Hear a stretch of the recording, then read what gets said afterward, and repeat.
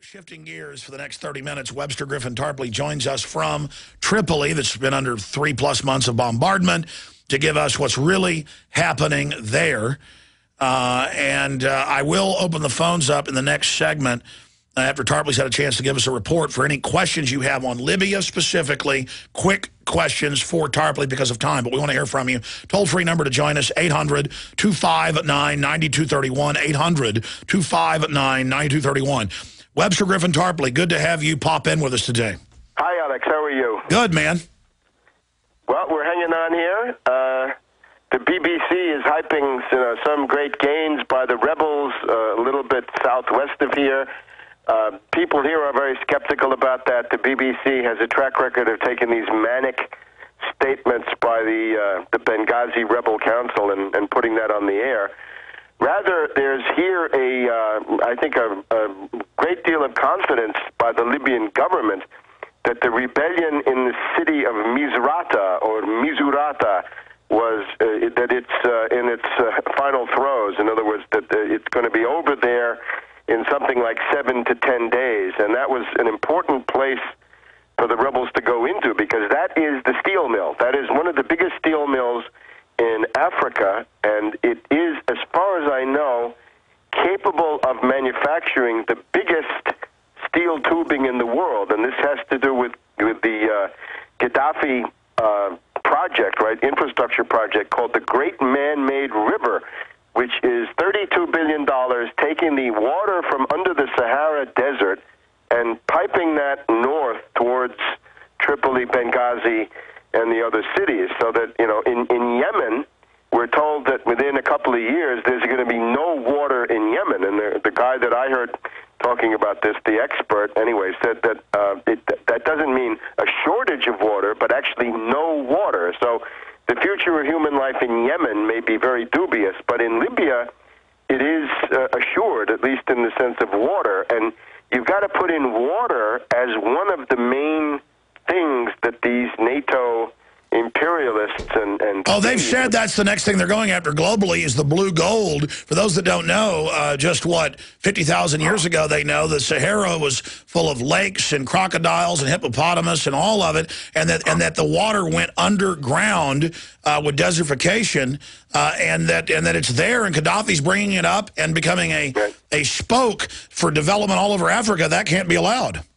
Right, so that's the vendetta they have going. So one of the key parts of that project, instead of just importing the stuff, they said, let's build our steel mill here in Misrata, right on the coast. You can get the raw materials in, but then we'll manufacture these huge tubes. So not Mannesmann of Germany, usually the gold standard for steel tubing, not somebody in Japan or in the Far East, but Libya, which had been one of the poorest, if not the poorest, certainly in Africa, maybe the world. Stay there, Webster. Let's break it all down and where this is going and how he's handing out millions of firearms. Gentlemen, we're back live with Webster Tarpley joining us from Tripoli. We've got some questions from listeners out there, so it's not just old Alex Jones bringing up points. The toll-free number to join us is 800-259-9231. Webster's leaving us at the bottom of the hour. And I'm going to get into a whole bunch of other news I haven't covered yet and also take some of your calls. But Webster, continuing, they want the water, they want the trillions in oil. Obviously, Madsen talked about, and I've seen some of this in the news, that billions of dollars of Libyan government oil money that was invested with Goldman Sachs and others and Sarkozy was stolen, has been swindled. So they have another reason. It's more like a mafia hit taking him out. We have a constitutional crisis. Ron Paul, the congressman, the presidential candidate, agreed with us last hour that this is impeachable offense against Obama.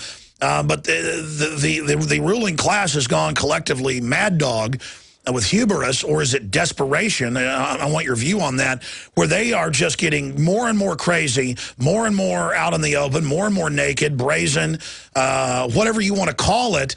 Why is this being done? Well, just on the Obama issue, remember, he's now long past the deadline on the War Powers Act, so that means he is impeachable. So please add that one to the bill of impeachment, along with a number of other charges.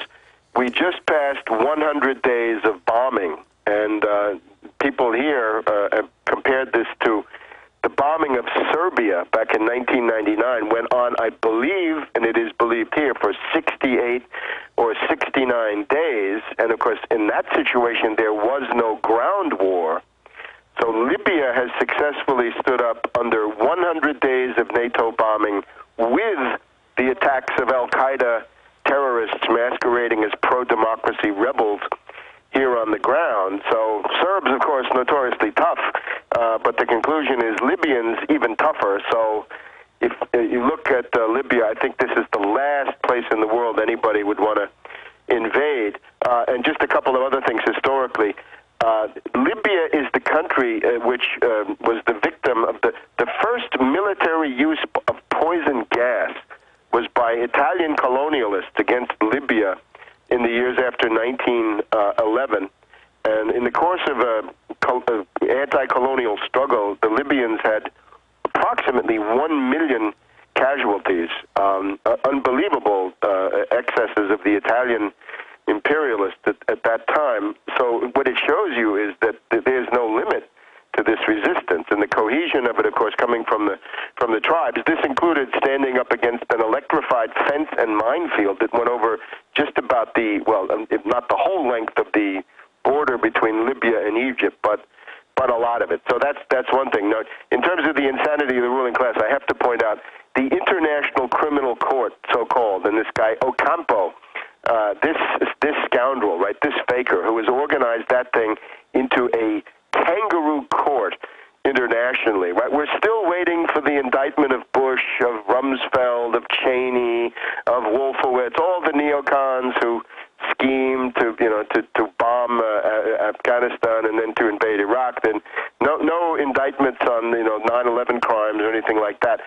But Ocampo sees it as his job to go after the people who resist this imperialist power, be it General Bashir of Sudan or Milosevic. And the case of Milosevic of Serbia also reminds us that this place it's a murder incorporated in its own right, that you get Milosevic there and then he mysteriously dies of an unexpected heart attack. So as of they gave him anteater poison. Something like this. So they've put out an indictment of Colonel Gaddafi, his son Saif, that is the surviving son Saif, because the other one was killed with the same name, right? Saif al-Arab, Saif al-Islam. The surviving one is also indicted, and a guy called Sanusi, who's the security chief. And this has got all of these accusations. The stuff that this is based on is complete fabrication and complete hearsay. What happened in the middle of February 12th, 13th, 14th, was that you had mobs of these rebels, right, under al-Qaeda leadership, storming military bases and arms depots, especially in the Benghazi area, with the goal of starting off not armed, but to get armed as soon as they could, with the various machine guns, bazookas, RPGs, tanks of any kind, artillery. So they might have been disarmed or unarmed at the beginning, but they didn't stay that way for long, and the goal was to have an armed rebellion. So there is absolutely no evidence that the Libyan government was wantonly out there, shooting at civilians who were carrying out a peaceful protest. In fact, quite the contrary, that there were peaceful protests that were going on that were somehow used as the screen to begin some of these things, right? To get people together, because there had been peaceful protests every week or so for some economic grievance or something like this, very limited, and that then became the screen to go after them. So this is one side. The other side is this unbelievable fictitious story about Viagra and rape, which I don't even want to go into, but the thing falls to the ground of its own ridiculousness. I have here a well-informed Middle East source who says that Ocampo should stop talking about rape because he is alleged to have indulged in this himself, and that somehow the International Criminal Court did some dirty things to get him off the hook on some of those charges. So this man is an adventurer and a fraud. That is the new thing that has happened here today. It's a kangaroo court of hypocrites, and I guess we have to be thankful that the U.S. is not in it, right? That's some little mercy in this whole terrible situation. The thing about the insanity of the ruling class is, of course, that, right? When you have a ruling elite that's based on derivatives and other kinds of finances, and when they see these castles of cards that they've built come crashing down before their eyes, they go collectively insane, and they lash out. Let me just give you an example. In September 21st, 1931, you had the bankruptcy of the British pound. The central event of the last depression was the bankruptcy of the pound in September 1931, when the Bank of England ceased gold payment. And then within about a week of that, I think a couple of days before, you have the Japanese setting off this provocation so they can invade Manchuria. So the idea that when you see a really acute economic depression taking shape, this is often immediately accompanied by most insane military adventurism of the type that we see here. Well, Webster, my issue is this. I mean, obviously, George Washington said don't get involved in foreign entanglements. But then Thomas Jefferson, my big hero, you know, when our ships are being attacked, then you go and defend them. But that's when you're attacked. And, of course, that happened, as you know, in the Mediterranean and other areas dealing, and in the Gulf, dealing with Arab pirates.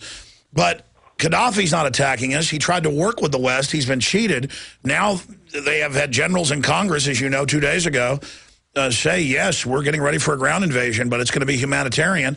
I've confirmed it from first a letter I got from Fort Hood, then we put out feelers to our sources over the telephone, then callers, that it was happening. Now it's pretty much admitted, and it's the very groups we were told. They've been told they are going in. Now, that could be stopped, but talking to all the military statisticians, talking to military affairs reporter previously before he did national security, Wayne Madsen, who just returned from Libya, and he's been there before. Gaddafi has bought, especially from the British, incredibly high-tech weapons. He's just waiting, and he's begging for the world to stop this naked aggression. But when the U.S. troops go in there, it's going to probably, many are estimating, going to be worse than Iraq, dealing with these 6 million people armed with grenade launchers, RPGs, and that's just the citizens. Gaddafi reportedly has very nasty anti-tank weapons that he bought from France and England and the Russians as well. Some of the latest stuff, and these are small that one man can carry. That are reportedly DU tipped, so they're not going to be fighting just Iraqis with AK-47s, and even if they try to go door to door, kicking in doors to confiscate the guns house to house, if 1% of the 6 million population fights back, that's hundreds of thousands of combatants. This could make Iwo Jima and places like that look like a picnic.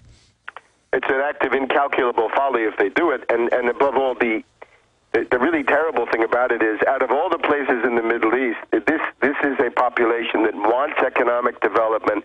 They're not interested in the more benighted forms of Islamic fundamentalism. It's a secular state. It's based on economic development. They have this political system which they will describe as the equivalent of a New England town meeting. And the globalists hate that. Every time they get in charge, they do put the Muslim extremist in. I mean, look at what they do in every country. This is incredible. And again, I think I told you the Roman Catholic bishop is concerned about what might happen to the Catholics here. There are a lot of Filipino guest workers. A lot of them are Catholic, so there's a lot of social services from the Bishop of Tripoli, Giovanni Martinelli, and he's concerned about the Islamic fundamentalists coming in here. And what you'll hear from the Libyan government, I think, is very important for people to bear in mind. There is an alliance between the CIA and the Muslim Brotherhood, and the Muslim Brotherhood are the benighted ones. Those are the backward opponents of modern civilization.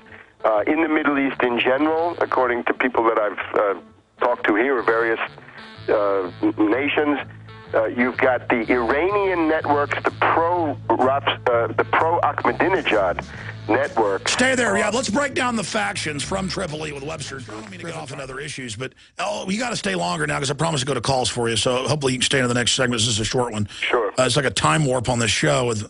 But it just government at every level just doesn't care about the law anymore. And that always, I guess, happens when you go into these degenerate phases. Well, I mean, certainly one thing you see here is just anarchy, right? You've got, on the one side, you've got a government which is functioning on the whole rather well, given the circumstances. On the other hand, in Benghazi, you've got 35 factions, and they're trying to get, each faction is trying to get NATO to bomb the other faction by sending in false reports to NATO, and then you've got, in the world, right, at the level of the UN, you got total anarchy there, because there is this UN charter. It does say the only way that they can apply military force is supposed to be for threats to international peace and security, and not anything to do with the internal affairs of sovereign states. So they basically trampled that. So the Security Council has violated the charter, and there's the problem with that whole system, that there's no mechanism to strike down what you'd call an unconstitutional decision by the Security Council. So a lot of people here say, get out of the UN, right? Create a parallel institution, or just get out of it. The prestige of the UN could hardly be at a lower point than it is here. And what about the Nobel Committee? I mean, it'd be like giving Hitler or Stalin a Nobel Peace Prize. Yeah, maybe some of them are going to resign, or maybe, I don't know, maybe some of them will do something to draw the consequences of their idiocy. The other thing, though, is, remember, when you're in a world depression, and we are, then that's when the respect for law breaks down. Look at the 1930s. Depression leads to dictatorship, and the domination of unbridled caprice and unbridled willfulness by some powerful dictator or other figure, and then that leads to world war. So we're stuck right in the middle of that right now. Well, it looks like they're planning to go in with the ground forces. They're hoping they can assassinate Gaddafi, but obviously he's scurrying around to different warrens, so he's good at hiding. Doesn't look like that's going to work too well. This is someone, again, who has survived for 42 years in a hot corner, right? And there have been more assassination attempts than you can count, right? Reagan tried to kill him with an air raid in 1985, killed his daughter. The British gave 100,000 pounds to an al-Qaeda group in 1995-96, tried to kill him, didn't get him, killed some civilians, and it just goes on and on. And now we've got this terror, the arrow that flieth by day and the terror that stalketh by night. And the terror that stalketh by night around here is the NATO bombing, which has been contained. But Thierry Meyssan was on the television here last night, and obviously NATO didn't like what he was saying, as they went and bombed one of the relay towers of the television signal. And again, tell folks who that is, for those that don't know. Thierry Meyssan is one of the first people in the world to say that there was no Boeing at the Pentagon. In other words, in terms of 9/11 truth, he's one of the first, right? Very early on, talking about.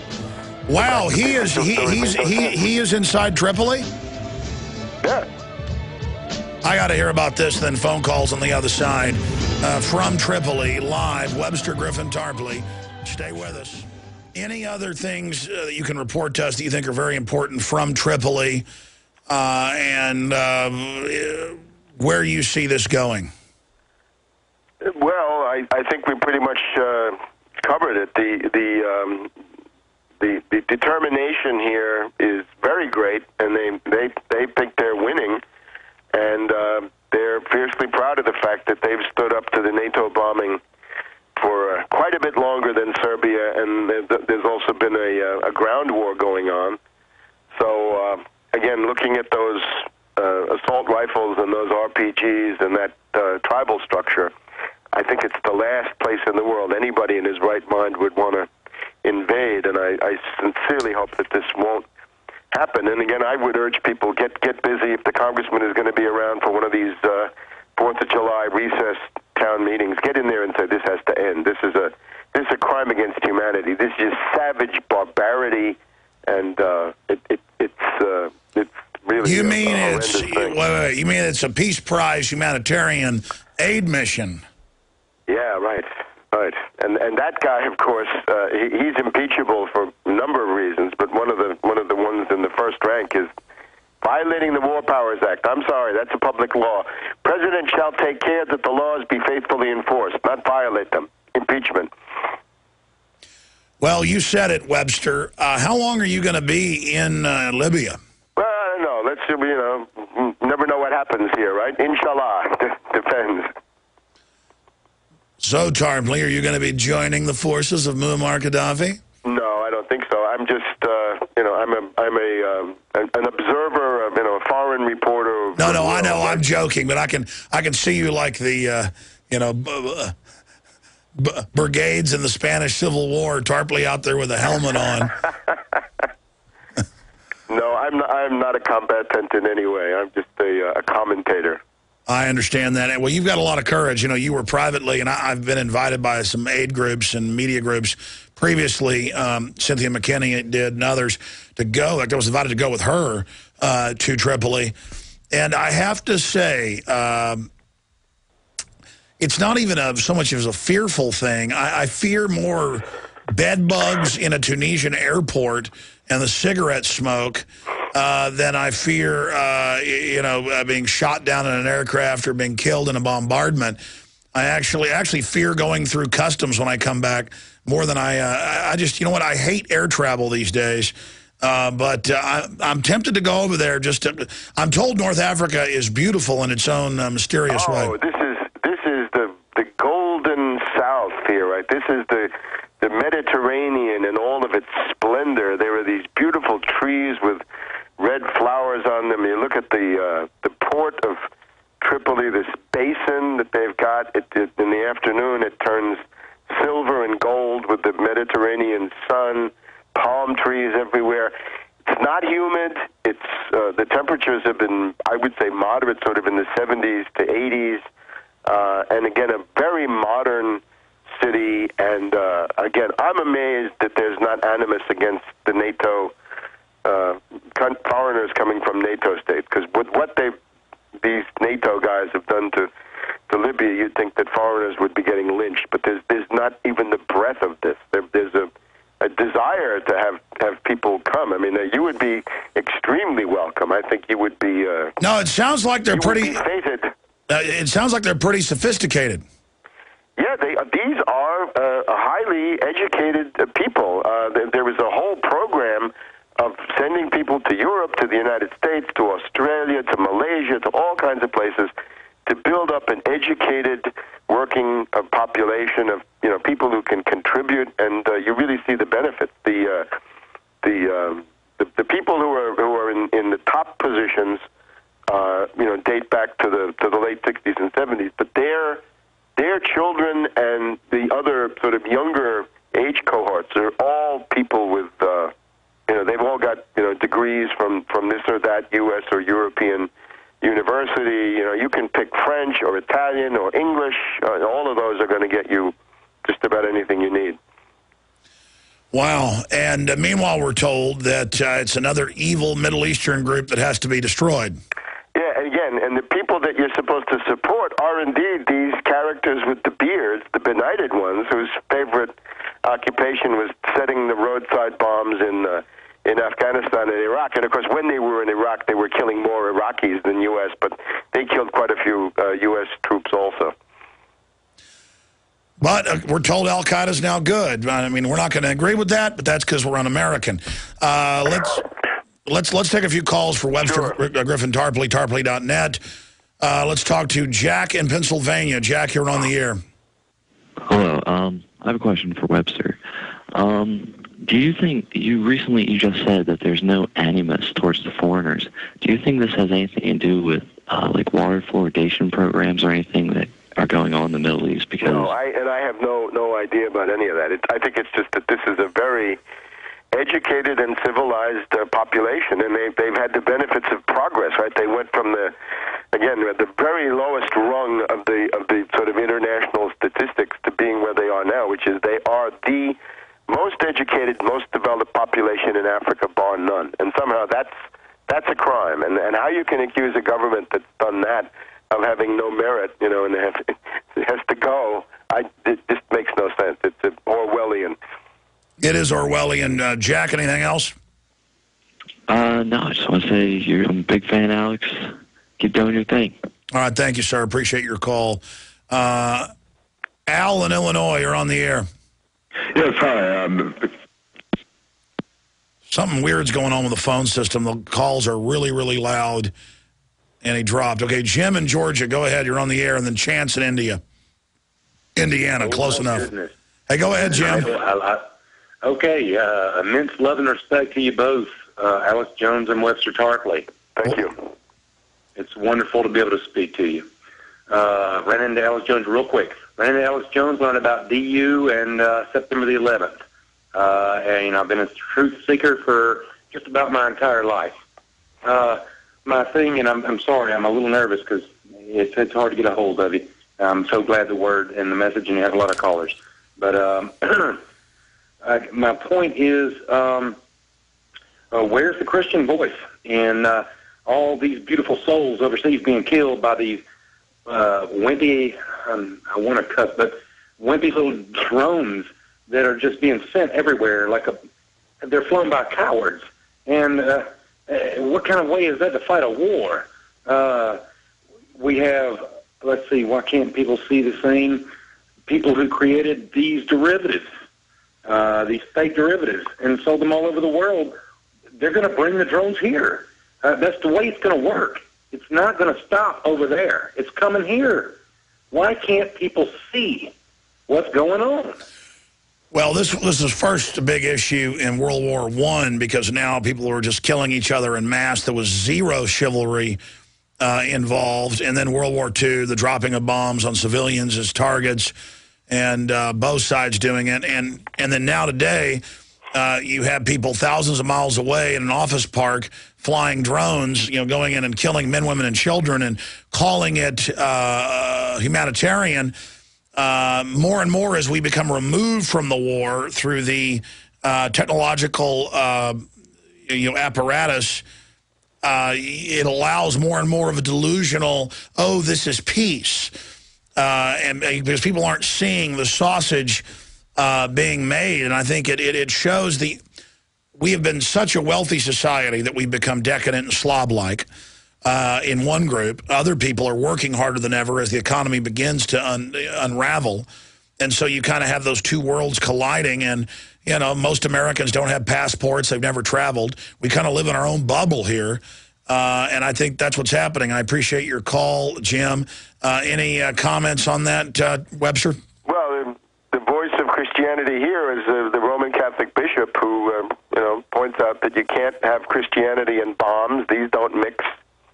Sorry to anybody who thinks they do. That was the Prince of Peace, and that under Gaddafi, say what they will, there is total religious freedom, and actually a very tranquil religious situation. This country is 99% Sunni Muslim, and this is not an issue. And the government is, respects religion, but is not based on any religious basis. Not a theocracy. This is a secular state. Let's talk to Chance in Indiana. You're on the air. Go ahead. Hey, how you guys doing? Good.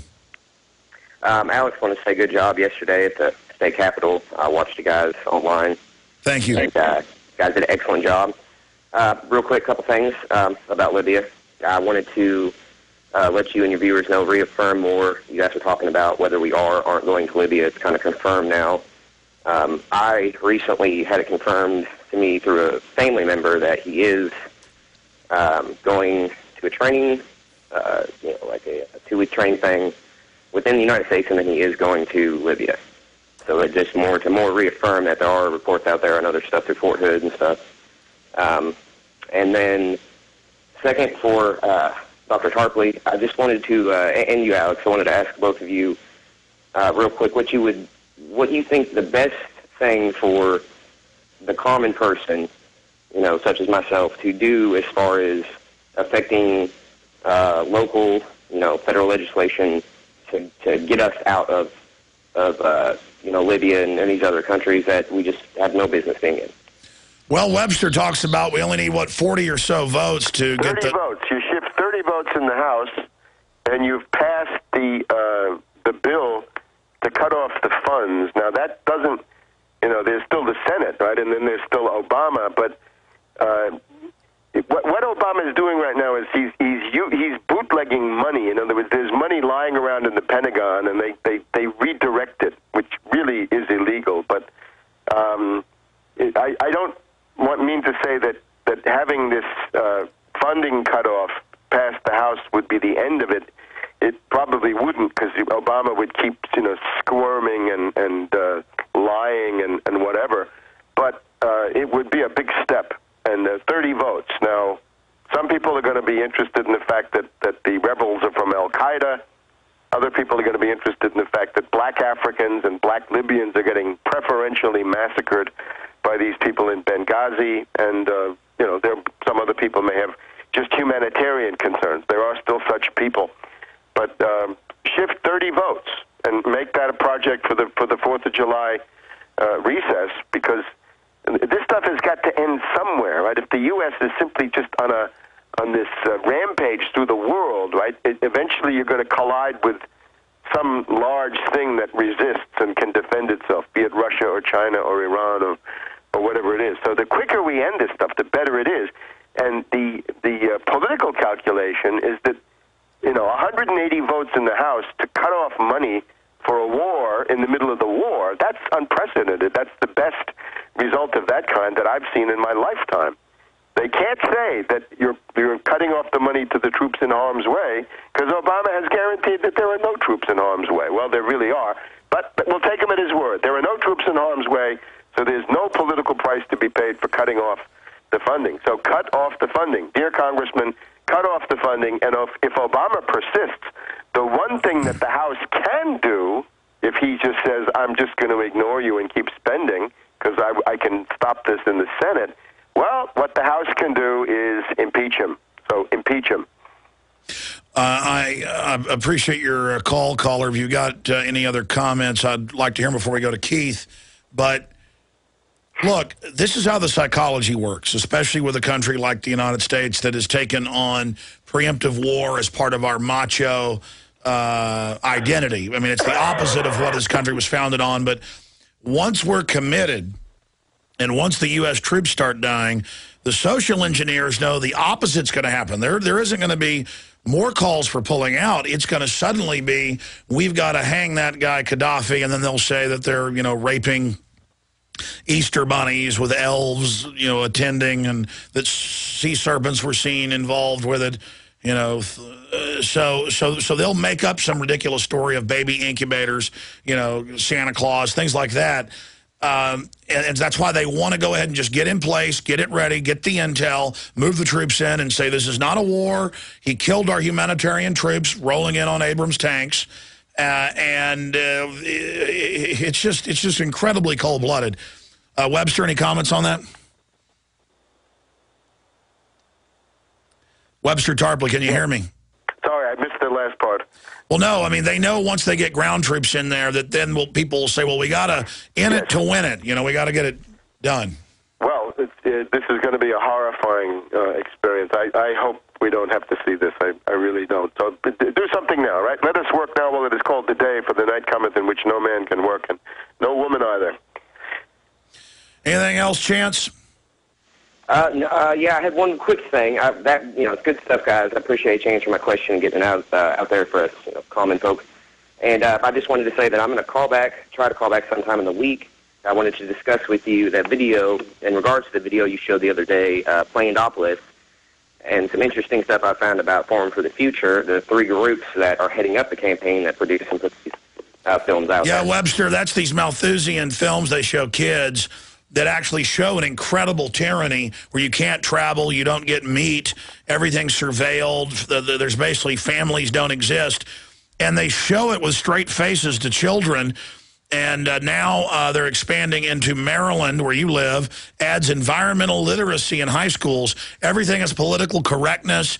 Everything is flogging humanity, teaching you to hate humanity and that carbon is evil. And now Maryland schools, there'll be even less time.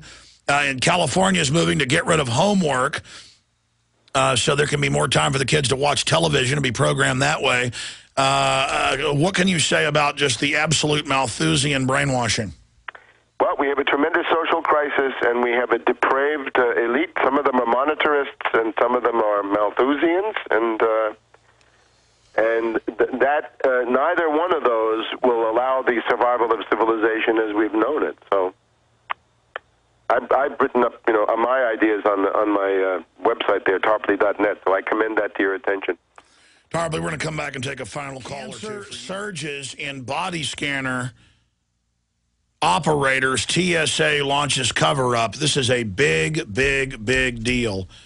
That because this has been in the Boston airport where this center's in and around for close to 8 years, or I don't know, late 2002. Do the math. I guess more than 8 years. Yeah. Wow. Yeah, 8 years.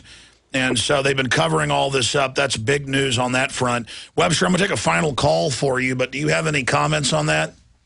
Well, do you remember the implementation of the body scanners was the Muttalab case, right? The Christmas Day underwear bomber. That was the thing that pushed the whole system into the body scanners. And you remember the eager lobbying of Michael Chertoff, the former head of Homeland Security, who was out there as a paid lobbyist, but doing commentaries on all the television networks. And of course, we didn't need body scanners, did we? We needed a mole detector at the FBI and the CIA to find out which federal agency was the one that said, no, Muttalab has got to keep that visa. We've got eyes on him. He's going to lead us to the big fish. That was that interagency meeting with the State Department, at least claimed later, and this was, I guess, Undersecretary of State Kennedy, that the State Department wanted to pull his visa, which would have kept him off the plane, and some other federal agency said, no. No, they said intelligence agency. Yeah, help get him on the plane. Jumping back to calls, Lily in France, you're on the air with Webster Griffin Tarpley. Go ahead. Yeah, thank you, Alex, for taking my call. I know you're really busy there manning headquarters. Yeah, I've noticed across the street over there in Pakistan, Iran, and Afghanistan that they had a meeting last weekend in Iran, President from Pakistan and Karzai, and they've all agreed to get together and not allow the Americans to set up their bases there until 2017. Has Webster heard anything about that at all? Or yeah, Webster, what she's saying is in the news. So the whole world is lining up now against the U.S., England, and Europe. And as you know, Pakistan has run to China, and so is Saudi Arabia with Russia. Go ahead, Webster. I'm afraid I'm not as well informed as I usually like to be, just because of the difficulty here. We had a couple of days when the internet was down completely because of the wonderful NATO contributions to democracy, playing havoc with the internet here, and even telephones difficult in some areas. But it's bounced back. So I would just say the general idea is that Karzai, whatever he is of Afghanistan, he's looking to China and Russia for his future, and Pakistan, of course, to China and perhaps also to some others, and Iran. I've been discussing Ahmadinejad of Iran, and it turns out that he is the industrial, military, scientific complex of Iran, the sort of modernizing side. Remember, he's a military guy, comes from the Revolutionary Guard, and against him you've got Rafsanjani, who is corruption personified, who supposedly has got tremendous amounts of money stashed away in the U.S. and Europe. So better Ahmadinejad than the mullahs. I guess that's the bottom line there. Well, there you go again, being a Muslim extremist. You don't support Al-Qaeda and you don't support the mullahs, you're a bad guy. You would be pro-America, you got to support Al-Qaeda nowadays, Webster. How about that? Thank you, Lily. I'm sorry to Keith and others. We're just out of time. Webster, be safe over there, and we'll hopefully talk to you in the next few days as things develop, as you stare out on the Mediterranean while the peace offerings are given to you by the Peace King, Obama. You ought to be very thankful for his loving peace. Webster, thank you so much. Okay, bye-bye.